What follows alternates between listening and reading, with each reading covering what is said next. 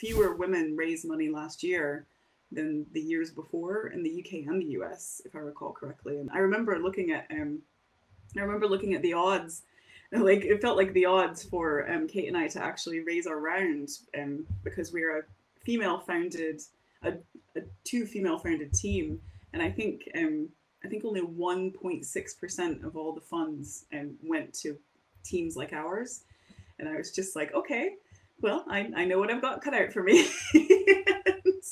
And yeah, I think I didn't I didn't encounter a lot of kind of overt ridiculousness, although I have it was quite interesting. Sometimes the work that we're doing at Valla is literally challenging power.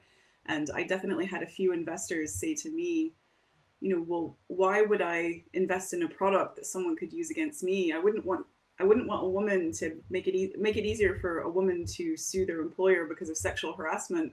That might make me not want to take a meeting with them.